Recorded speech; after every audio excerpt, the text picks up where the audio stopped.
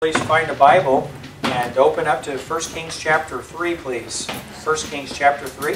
If you need a Bible, there are plenty of them in the room. They're the black books underneath the chairs. And if there's not one near you, again, just look around or wave frantically or act like, I can't find a Bible, and hopefully a kind soul will help you, or better yet, hand you their Bible already open to 1 Kings chapter 3. That'll be a help. 1 Kings chapter 3. We're continuing on for a while in our series on good examples of bad examples. Good examples of bad examples. And so we will begin reading in verse 1 of 1 Kings chapter 3. And then we'll have some introduction and get into quite a little bit of Scripture, but I think this evening it'll be a typical Sunday night where, unfortunately, the message is rather short. Charlie, how long did I preach this afternoon in Miami Beach? Felt like 15 minutes. I think I preached about 15 minutes in Miami Beach this afternoon. You know I'm feeling good when I'm preaching 15 minutes. Some people, the worse they feel, the faster they get done. Me, the worse I feel, the slower. So it's been a great start to the new year. I was telling my good friend, many of you know Dan Marino, but if you don't know him, he calls me and talks trash ever so occasionally. Not the Miami Dolphins guy that never won a Super Bowl, Dan Marino, but the other Dan Marino, who is my good friend, the real Dan Marino, who's won football and teen activity in the past. So, anyway, he calls and he likes to talk tough every now and again, but he always talks tough from a distance when he talks tough to me. So he called me the other day and he said, you know, I'm thinking about, he said he picks up cars not very far from my house at the Lipton Toyota dealership. He said, I'm over here and he said, I'm thinking about coming over and giving you an attitude adjustment. I said, you know, I said, my back doesn't hurt, my calf doesn't hurt, my knees don't hurt, my ankles feel good, I'm about 40 pounds overweight, but I'd enjoy it. Why don't you come on over? And he said, well, I'll call you when I'm in Orlando. You know? When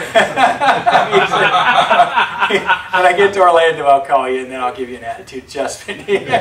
So, I'm feeling good this week, folks, I'm telling you. Anyway, you have to know Dan Marino, and you have to know that I was very nice. The way that I said that to Dan Marino, I'm holding with my New Year's resolution of being nice. I offered him his choice. I said, I can throw you in a hedge, or I can throw you over the hood of a car, or I can throw you in a puddle. Whichever you choose. And so, you know, he said, well, I'll let you know when I get to Orlando.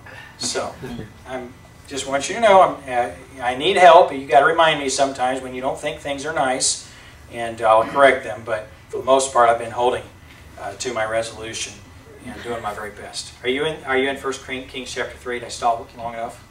Okay, here we are.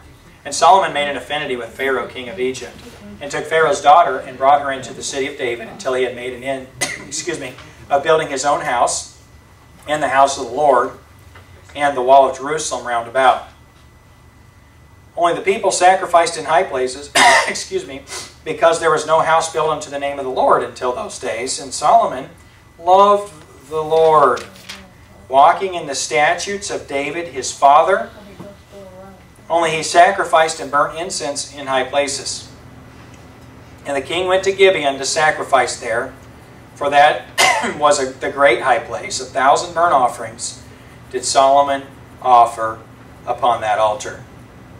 Let's pray. Father, please help us this evening to not only understand the Scripture, God, help us to come to an understanding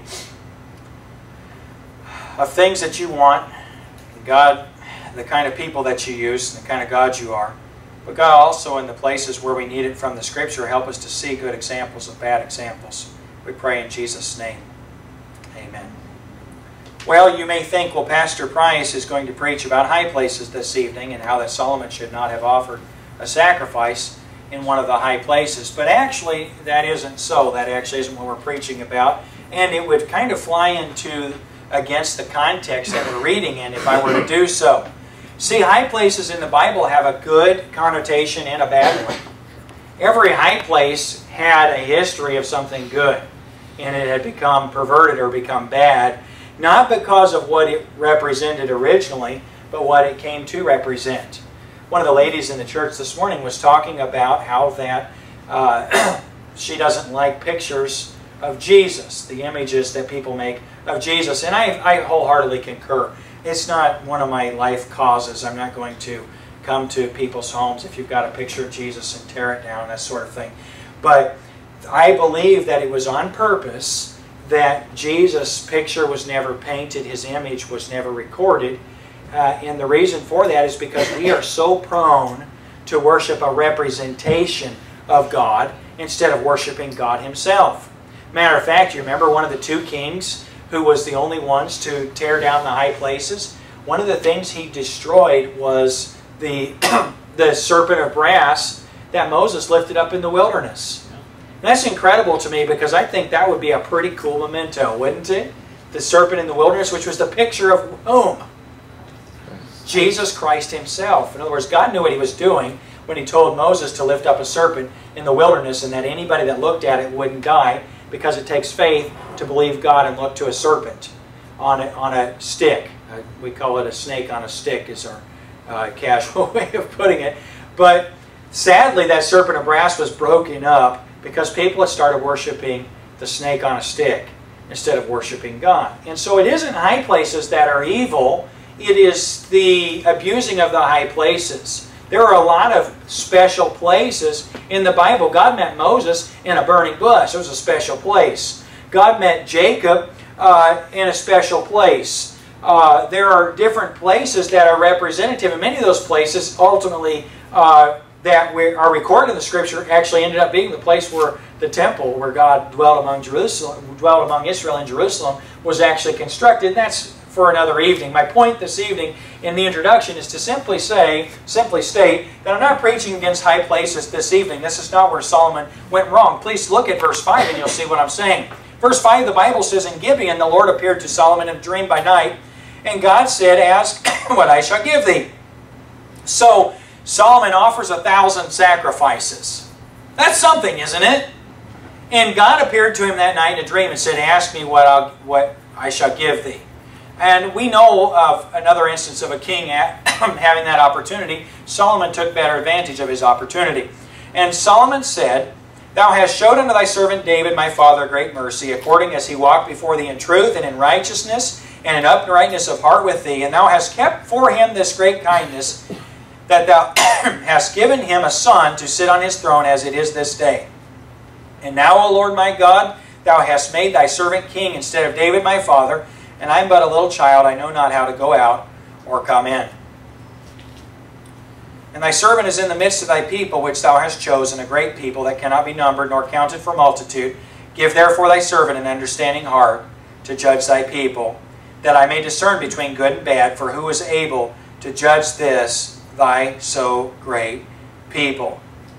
In great humility of his heart, Solomon recognized his inability to perform the task that he was privileged to be called to. And Solomon did covet, not being king, he coveted the inheritance or the blessing of that promise, that covenant that God had with his father David. And it was the messianic promise that meant so much to Solomon. You have to study that to understand it. Solomon wasn't so thrilled, he wasn't bothered, but he wasn't so thrilled about being made king of a people that he called unable to be numbered because of the multitude. That wasn't what thrilled him so much. What thrilled him was the promise that God made and being part of that line, part of that promise. And you've got to love Solomon for that, don't you?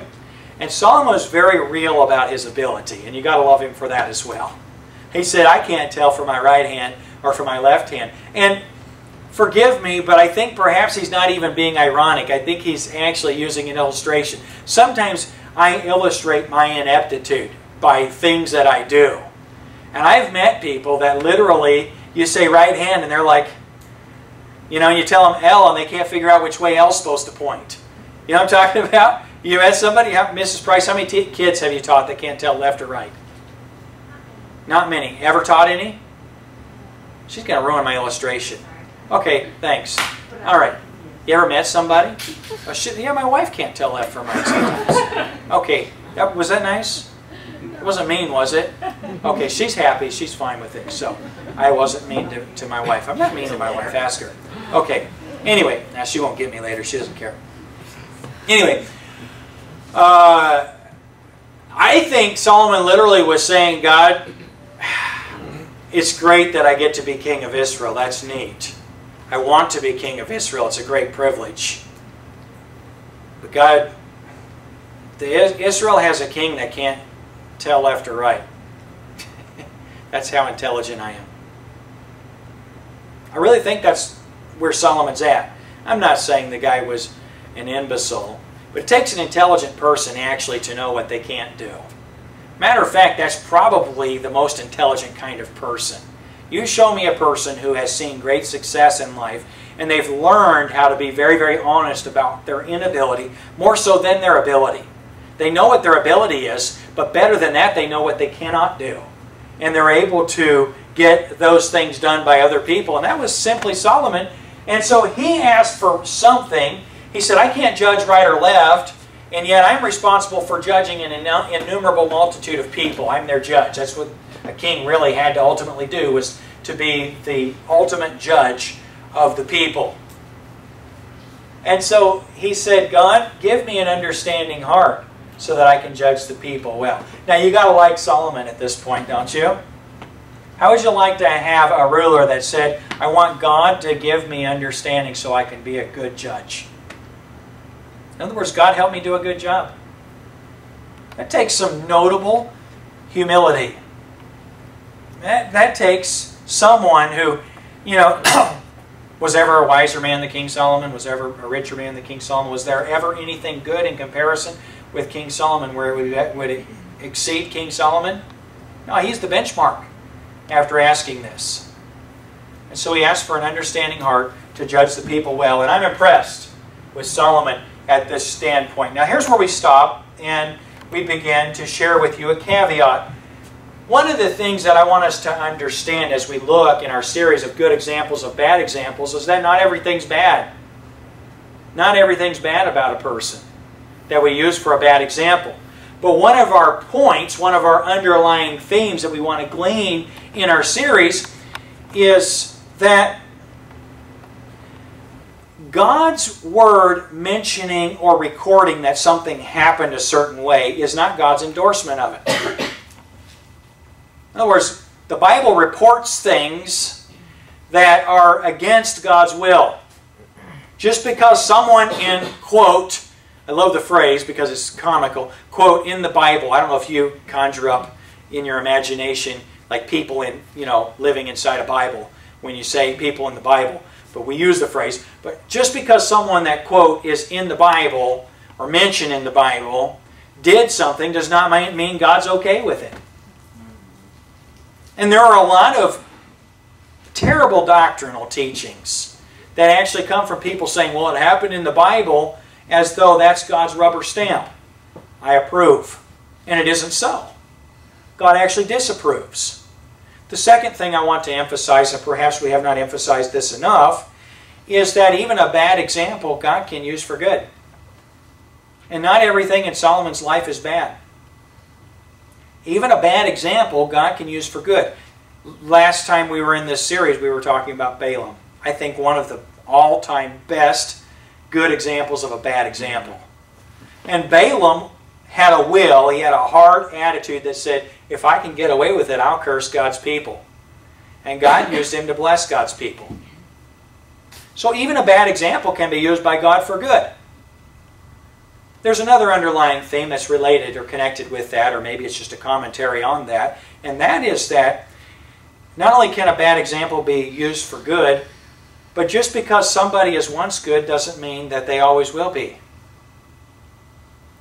Sometime for your personal benefit, study apostasy in the New Testament of the Scripture. I've always been impressed that the warnings about false teachers are normally given to people who are sound teachers. And the warnings are, don't you be a false teacher. It's interesting that somebody who's solid can turn from the truth. And there ought to be some fear in us. Because when I look at the example of a King Solomon, I think, my goodness, I mean, if that guy can't make it with what he had, then how can I? Well, there's a simple answer to that. God gave me His Word, and God gave me good examples of bad examples, and told me what to do with it. And so can I do right? I certainly can. Will I always do right? With God's help. But I could certainly do wrong, couldn't I? So God can use us anyway. So I hope you understand those things. Now, we'll move on. We'll try to work our way through the portion of the Scripture that I want to read right now.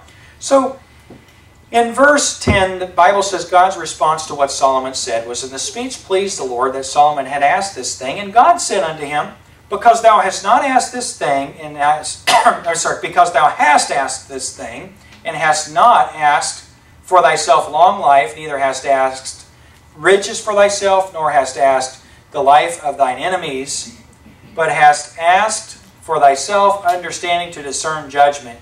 By the way, did Solomon ask for wisdom? Kind of. Specifically, he asked to be a wise judge, to discern judgment. You say, "Pastor, that is wisdom." Yeah, God knows what the word wisdom is, and He could have used it more specifically if He'd like to. So I just want to point that out. It's not important. It's not a major point. Discerning judgment would include wisdom, but Solomon wanted to be a good king. That's what he's asking for. Okay? And he said, "Lo," in verse 12, "I have given thee a wise and an understanding heart, so that there was none like thee before thee, neither after thee shall any arise like unto thee." Whoa. So God said, "I've given you a wise and an understanding heart." That sets you apart from anybody who ever was or ever will be. Verse 13. Anybody ever want to pray to have a double portion of King Solomon? Too bad. You don't get to. Verse 13. "And I have also given thee that which thou hast not asked, both riches and honor, so that there shall not be any among the kings like unto thee all thy days." And he goes on to talk about his promise in verse 14. "If thou wilt walk in my ways and keep my statutes and my commandments, as thy father did walk, then I will lengthen thy days." And Solomon awoke, and behold, it was a dream. He came to Jerusalem and stood before the ark of the covenant of the Lord, and offered up burnt offerings, and offered peace offerings, and made a feast to all his servants. And then we begin to see examples of how God actually did in Solomon what He had promised him in the dream. Now, will you please go to chapter 11? We've seen the good aspect of Solomon's life, and actually, it's pretty well summarized by the way he began. Whereas you could just summarize Solomon by saying he started out really well, and he really did some great things. In verse 11 of verse 1 of 1 Kings 11. "But King Solomon loved many strange women, together with the daughter of Pharaoh, women of the Moabites, Ammonites, Edomites, Zidonians, and Hittites." Now it's really interesting that in verse 1 of chapter 3, the Bible says, "And Solomon made affinity with Pharaoh, king of Egypt, and took Pharaoh's daughter." In verse 1 of chapter 11, we see, "But King Solomon loved many strange women, together with the daughter of Pharaoh, women of the Moabites, Ammonites, Edomites, Zidonians, and Hittites." If you were to read down further, you would see in verse 3, verse 2, "The nations concerning which the Lord said unto the children of Israel, Ye shall not go into them, neither shall they come in unto you, for surely they will turn away your heart after their gods. Solomon clave unto these in love.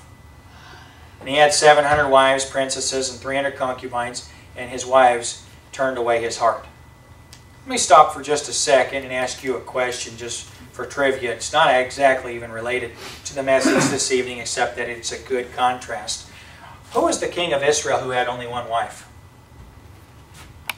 Jehoshaphat. Was it Jehoshaphat? Saul. Saul. Saul had one wife. You know that. Huh? There's nothing in the Scripture to indicate that he had any other wife. We know that he had a wife, and he had, 8 children? And that's possible. You know, that's pretty well doable. And this is extra, but you know, Saul had pretty good kids too. It's interesting. There's not a better man mentioned in the Scripture than Jonathan. There's not a better man mentioned in the Scripture than Jonathan. He was a godly, good example of what a man ought to be. Just a good man. Jonathan was. Saul actually raised a pretty good family. And he was nuts. So you go ahead and draw the conclusions that you'd like to. Unless you're nuts, then don't do it. Is it? Yeah, but nobody here is nuts. Okay, let me finish it by being nice. Okay, so, all right. That's just extra. That's not part of the message this evening. I think I'm going to add, I'm thinking of adding a resolution that extras don't get into my messages. That would be good, wouldn't it? Deuteronomy. Will you go to Deuteronomy chapter 17? Deuteronomy 17. Here's the tragedy. Not in this church because it's been addressed before, but in general in the church, that is born-again believers. If you were to make this statement and say, answer me true or false, the statement being, God allowed polygamy in the Old Testament. And the Old Testament law actually taught the children of Israel how to do it. True or false? The average Christian says true. The Bible doesn't teach that, but scarcely a believer doesn't hold to that, sadly enough. I almost introduced another topic to illustrate it, but I think I'm not going to because your minds are going to race away and I'll lose you. So I was going to use something and I won't. Let's stick on topic and we'll just make a simple point this evening. Let me just make a simple statement. God defined marriage as a family unit of two people who become one. That's the family. That's what God defined a family as. For this cause shall a man leave his father and mother, and shall cleave unto his wife. The word cleave is like the word glue. And they two shall become one flesh. So it's two become one. And that's God's definition of marriage. And additions to that mar the picture. In the New Testament of the Scripture, marriage is a picture of Christ and His undying, unfailing love for His church. And we, as the bride of Christ, are seen as marred or tarnished, but in the process of being sanctified so that He can present us a glorious church to Himself without spot or wrinkle.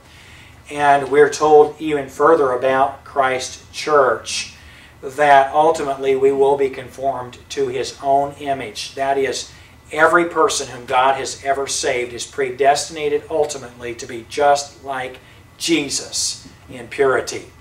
And so I remind people all the time when they complain about their spouses, particularly men, that it is the task of every man to grow his wife so that she will be perfect. In other words, I'm telling you, husbands, you want a defined task of marriage. It is literally to nurture and to grow your wife to the place that she's without spot or wrinkle. It's like perfect, and that's the picture of what Jesus is doing with us. And so I also get frustrated with people that bash the church. I don't like that very much. And the reason I don't like it very much is because I think God hates it.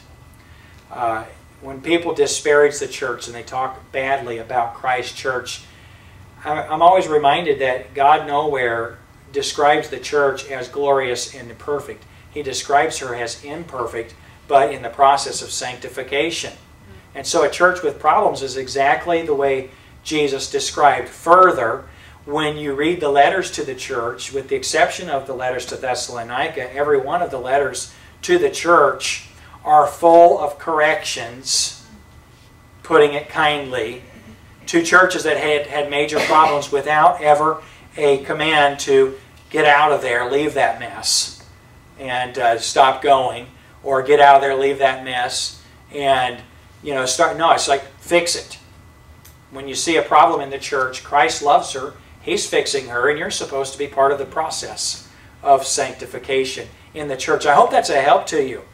I hope it's a help to you as a believer. That's our role in the church, and it's a good example. Okay, so now, and it's a good example of a good example, by the way. Okay, so now, here we are back in chapter 17 of Deuteronomy, and we're going to see a command to a king, and then we'll just draw conclusions and make judgments about King Solomon. Verse 14. When thou art come unto the land which the Lord thy God giveth thee, and shalt possess it, and shalt dwell therein, and shalt say," isn't this incidental or ironic? "I will set a king over me like as the nations that are about me."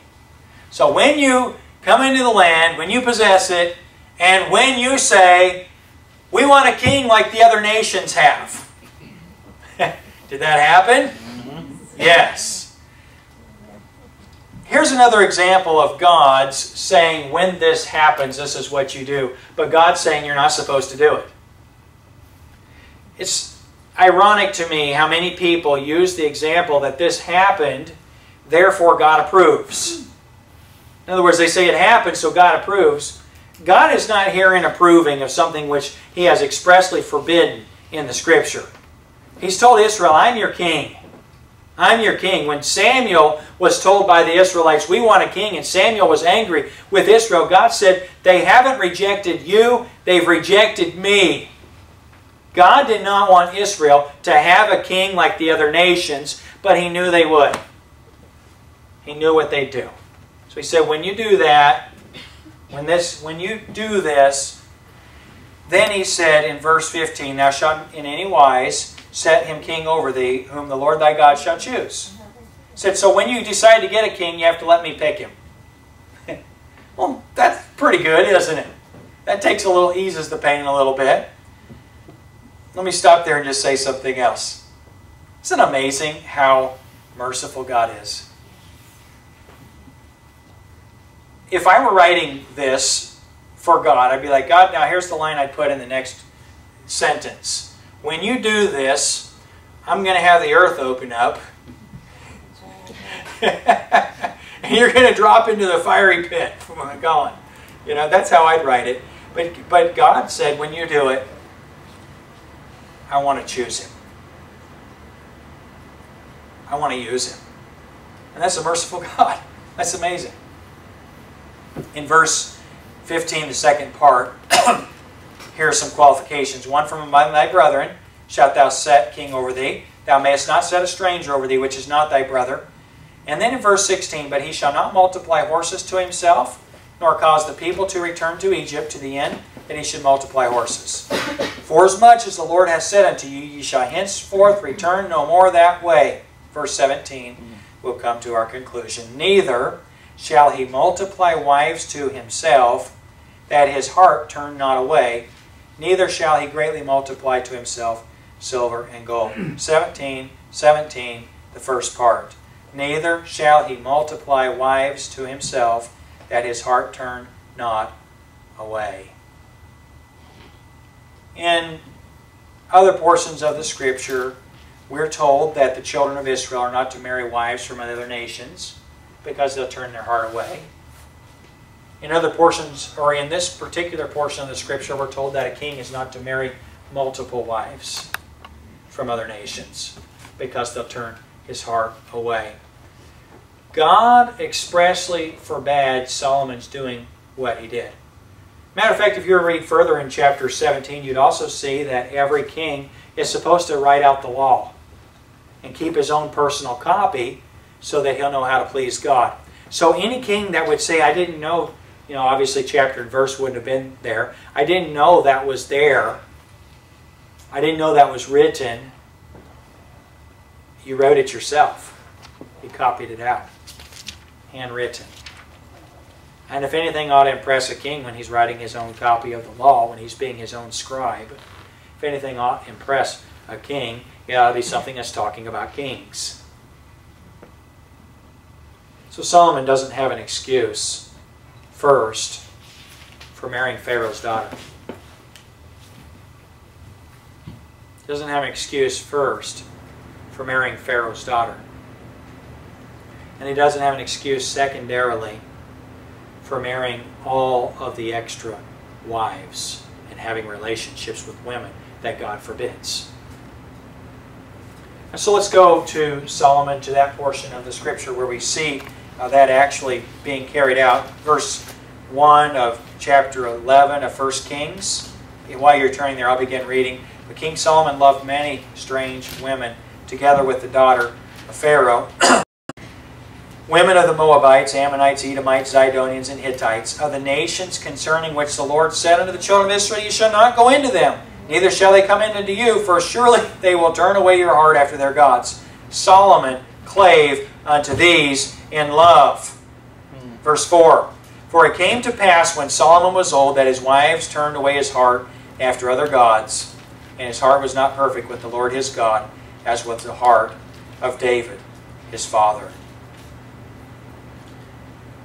In other series, we could preach about David being a good example of a bad example. Couldn't we? There are some failings in David's life. Some things that God was against in David's life. But David's life ended with his heart being perfect before God. And so he's really a pretty good overall example because he ended well. Solomon began as well as his father had with regard to the love he had for the Lord. Unfortunately, Solomon allowed his heart to love more than just God. You say, Pastor, if I marry a wife, am I supposed to love her? Yes. You're supposed to love God, and you're supposed to love your wife out of the response to your love for God.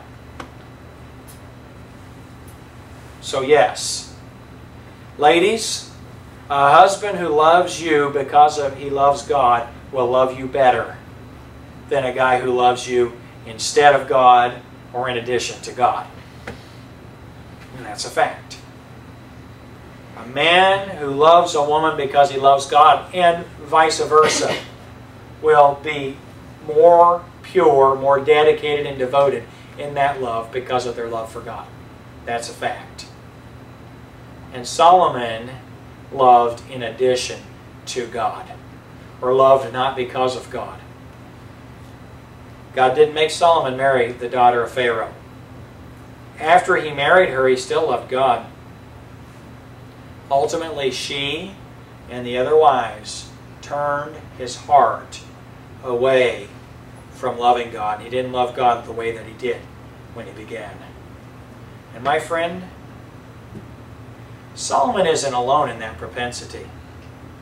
You and I have a tendency to wander or to stray in our devotion and in our love for God. And the place of access where we will stray will be the place of disobedience. I'm not doing this because I don't love God. I'm doing this because the place where we begin to stray